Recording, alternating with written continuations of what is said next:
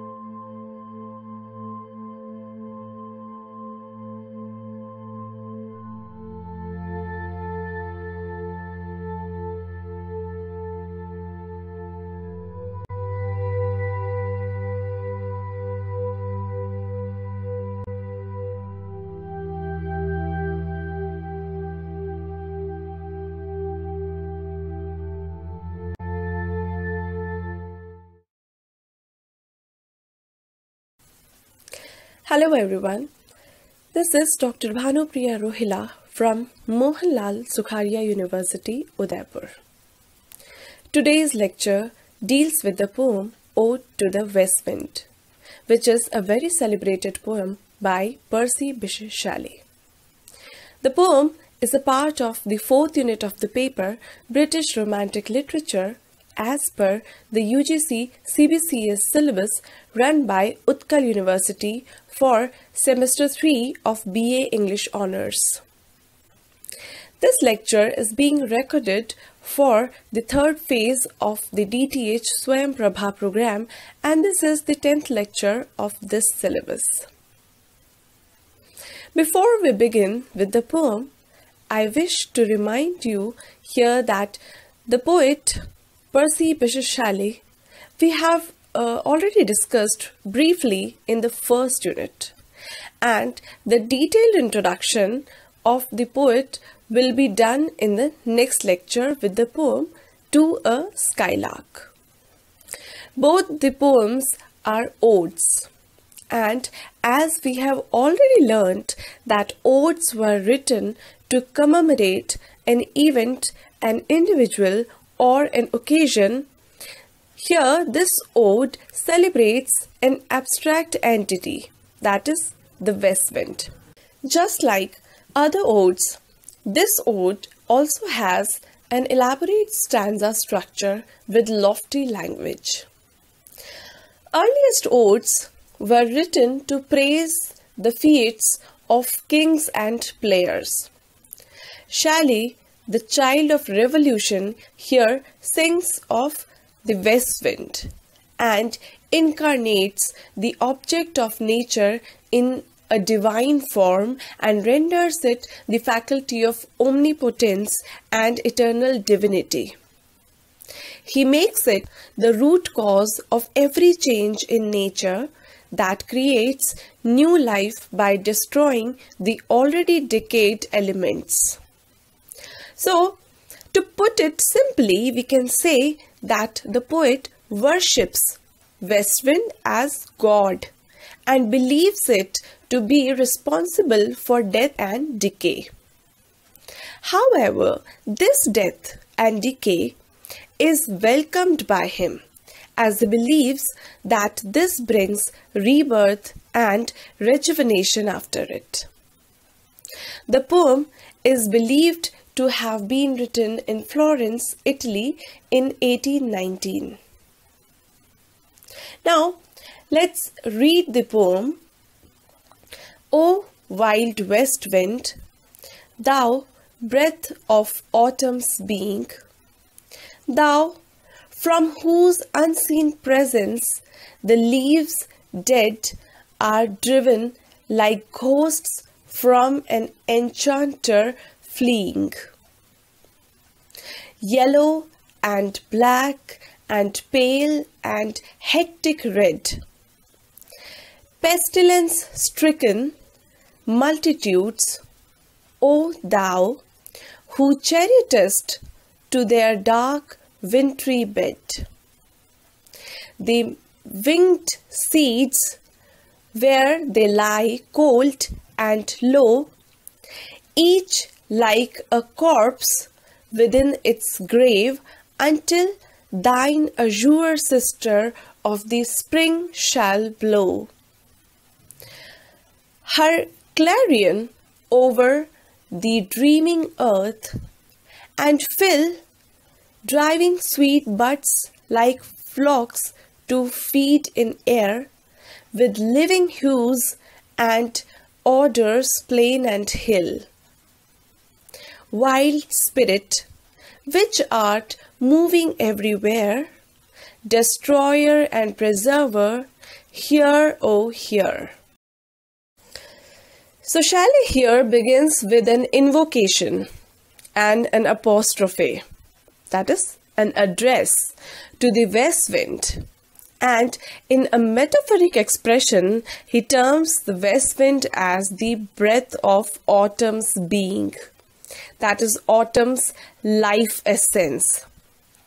So he creates a perfect personification of autumn as a person, and the west wind as the breath of that person.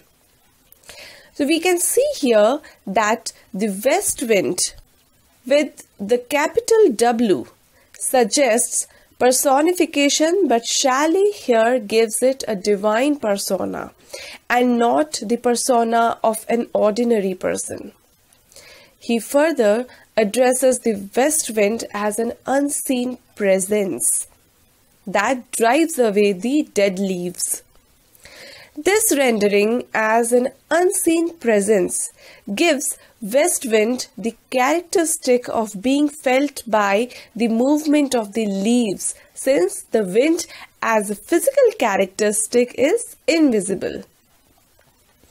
The unseen presence equates the west wind with the divine as well. The metaphor is supported by a simile when the poet compares the manner in which the dead leaves are driven away with ghosts fleeing away at the sight of an enchanter. Yellow, black, pale and hectic red. These are the withered colors of the leaves, which are personified as the pestilence-stricken multitudes. So pestilence is any fatal disease that spreads as epidemic. And here this pestilence is the disease of plague. So just like the coronavirus, plague also spread as a pandemic in 17th and 18th century in England. Thus, here the poet compares the colors of the leaves with such ailing people, and the leaves represent the sick and the half-dead humankind. The poet describes that all the different colored leaves, or symbolically or morally, spiritually dead humankind, is driven away at the sight of the west wind that represents some revolutionary power.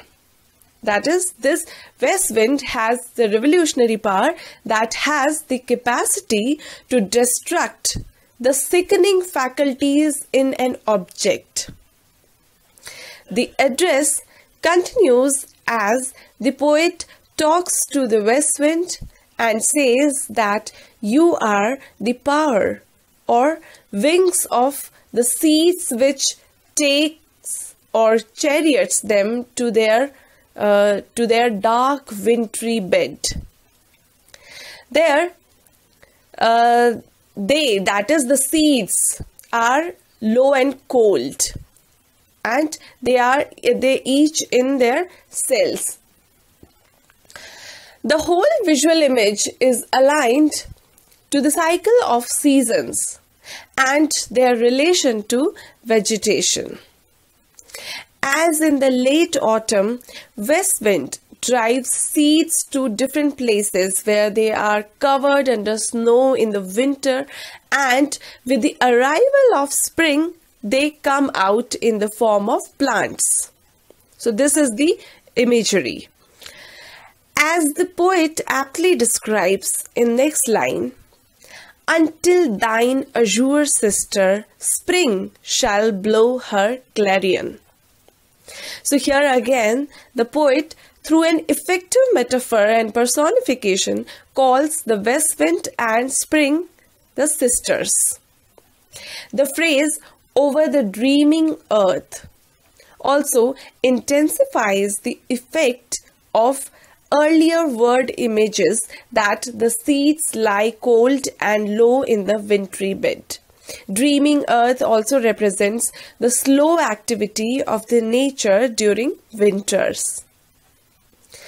The season and vegetation metaphor still continues, with the poet describing the growing plants and buds of different hues and fragrances filling up the air across the plains and hills.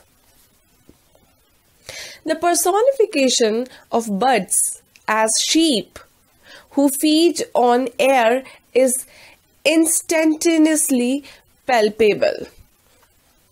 That is, it can be felt.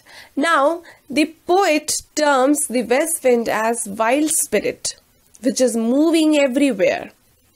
Both these expressions, that is, a spirit and its presence everywhere, speaks to us that the poet considers west wind as a divine unseen presence which is omnipresent. So the first stanza ends with the line, destroyer and preserver, hear, O hear. This summarizes that the west wind, as the poet believes and have spoken to us, is both the preserver, since it supports and protects what has the potential of life like the seeds, and at the same time it destroys what has lost on the sap of life and has entered decay like the dead withered leaves. The last words of the poet have been spoken as a worshipper who prays the all-powerful God to hear his prayers. In stanza 2, the poet describes the impact of the west wind in the atmosphere, which reads as, thou on whose stream mid the steep sky's commotion, loose clouds like earth's decaying leaves are shed, shook from the tangled boughs of heaven and ocean. Angels of rain and lightning there are spread on the blue surface of thine airy surge, like the bright hair uplifted from the head, or some fierce maenad, even from the dim verge of the horizon to the zenith's height, the locks of the approaching storm, thou dirge of the dying year, to which this closing night will be the dome of a vast sepulchre, vaulted with all thy congregated might of vapors from whose solid atmosphere black rain and fire and hail will burst, O hear. So addressing the west wind, Shelley now explicates that in the stretch of the west wind and in its stride that partakes the expanse of the high sky, there is a commotion amid which loose clouds are shed, and they are shed like earth's decaying leaves. And the clouds are shed from the tangled bows of heaven and ocean.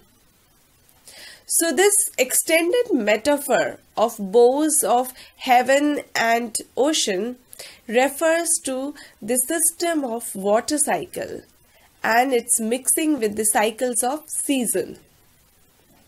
The imaginary tree whose roots are in ocean and branches are tangling in the high sky has the leaves that are clouds. Water evaporates from the sea and turns into clouds. These clouds are suddenly compared with the differently colored withered leaves, which are moved by the movement of the west wind. These clouds, which are the angels or messengers of rain and lightning, are spread on the blue surface of the airy surge of the rise of the wind. Here, the visual impact has the colorless images of the unseen air, which can be felt only by its sheer power of movement and its impact from the surface of the ocean to the steep heights of the sky. These clouds are now compared to the bright hair uplifted from the head of some fierce Maenad. So who or what is Maenad? So in Greek mythology, Maenads were the wild intoxicated females who used to wander in forests and mountains performing frenzied dances. They were the worshippers of Bacchus. Bacchus, the god of wine. So Maenads used to live in wilderness and they remained isolated with their wild intoxicated minds devoted to Bacchus. The hair uplifted or the clouds spread everywhere with the power of the west wind and the brightness of the flashing light of the eyes in the background gives the reader the picture of the coming all-permeating storm. These messengers are spread from the dim verge of the horizon to the heights of the zenith. So this is the expanse. Zenith is the highest peak of the sky or the point above the person or the observer in the sky. So these messengers are everywhere in every direction and they deliver the message of the approaching storm. This west wind in this stormy night of the autumn becomes the dirge or the funeral song of the dying year. So funeral songs are sung when somebody dies, and this sings of the year. And here it describes, here the poet describes the sky of the approaching dark and stormy night as the dome of the vast sepulchre, which is the earth here. Sepulchre is the burial domes. Under this dark dome, the congregated might of vapors, that is, the vapor collected from the clouds, is depicted as solid atmosphere. that is, the mass of the clouds, will burst into black rain, fire, and hail. The poet has used the oxymoron like solid atmosphere to create the impact of powerful stormy, fiery hail and rain. The image of the earth as the vast sepulchre and dark sky as its dome is so predominating that it leaves nothing to create further. So now let's move on to the third stanza that reads as, Thou who didst waken from his summer dreams, the blue Mediterranean where he lay, lulled by the coil of his crystalline streams, beside a pumice isle in Bias Bay, and saw in sleep old palaces and towers, quivering within the waves' intenser day,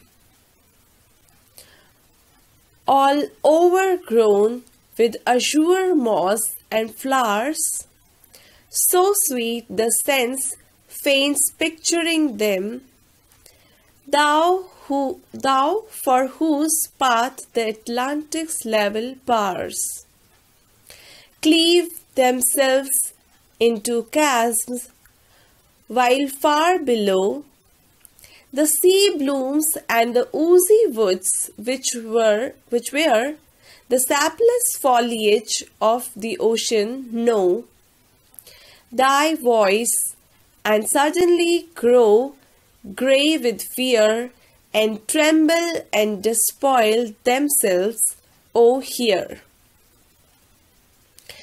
So after the impact of the west wind in the atmosphere in the preceding stanza, the poem moves on to the stanza 3, where it has west wind's impact on hydrosphere. So the first one was lithosphere, second was atmosphere, third is hydrosphere. Here it begins with the words that speak of the blue Mediterranean, who is personified as a snoozing person in his summer dreams, lulled by the sound of its crystalline streams. He is sleeping on a pumice island that is made of porous rocks of volcanic eruptions near Bias Bay in Naples. Now, in the dreams of that personified individual, there are palaces and towers which are quivering in the intense daylight on the surface of the waters. So this is a pure imagination, and they are quivering because water often quivers, and due to that all the towers and palaces also look quivering. All these palaces and towers are overgrown with the blue moss and flowers, and these are so abundant and intense that the poet says he can't describe them, and that his sense faints amid that intense sweet smell. Now comes the description of the Atlantic, which at present is liver powered, that is a smooth sea.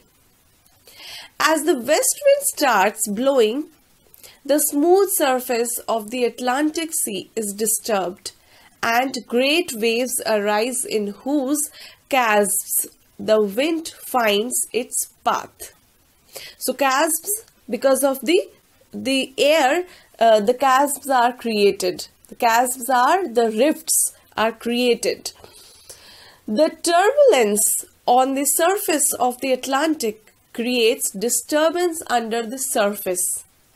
And there, the sea flora, which are almost sapless, grow grey with fear and trembling. They shed their leaves. this is the visual imagery that Shelley is known for. This stanza, like the earlier two, is very rich in literary devices and visual imagery. This too ends with the prayer tone, "O hear." Now coming to the stanza number 4, "If I were a dead leaf, thou mightest bear. If I were a swift cloud to fly with thee, a wave to pant beneath thy power and share. The impulse of thy strength only less free than thou, O uncontrollable, if even I were as in my boyhood and could be. The comrade of thy wanderings over heaven, as then when to outstrip thy ski speed scarce seemed a vision I would never have striven. As thus with thee in prayer in my sore need, O lift me as a wave, a leaf, a cloud. I fall upon the thorns of life, I bleed.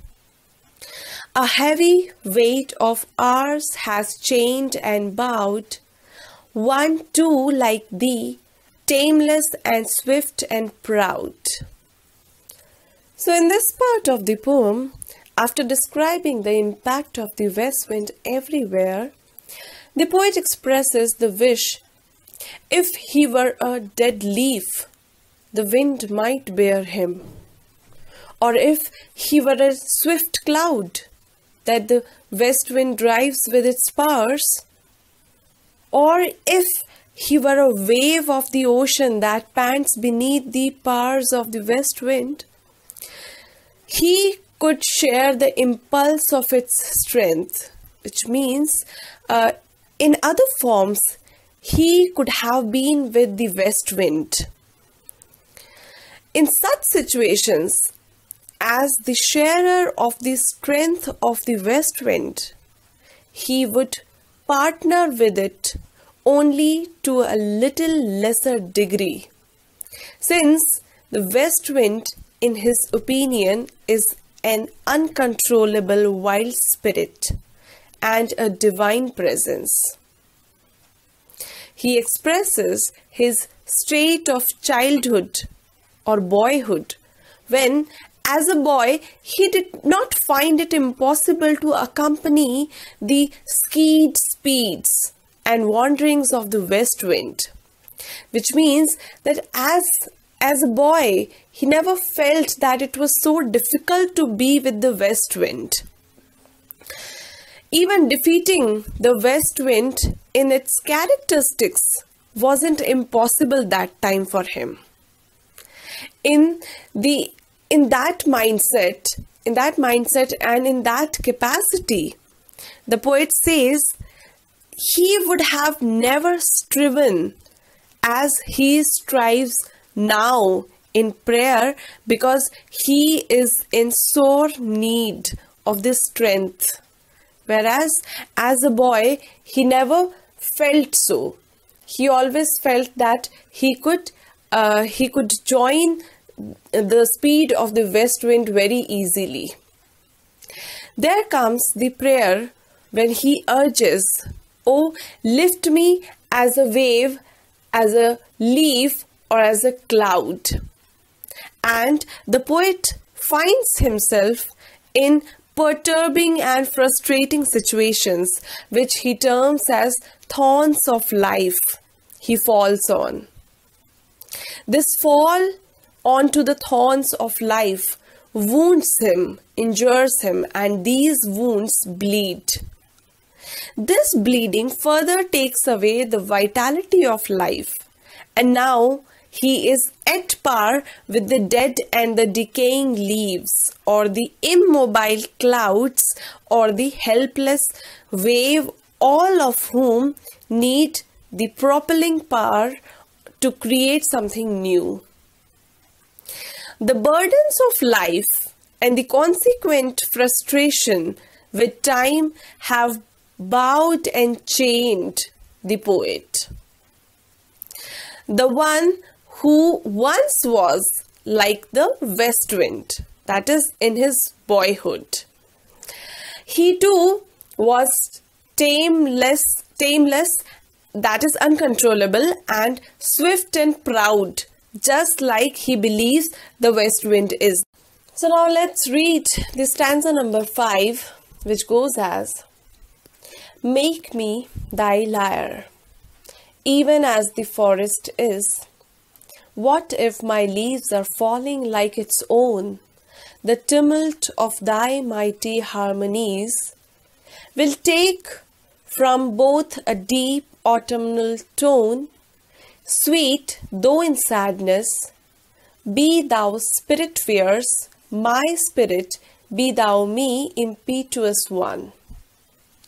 Drive my dead thoughts over the universe like withered leaves to quicken a new birth.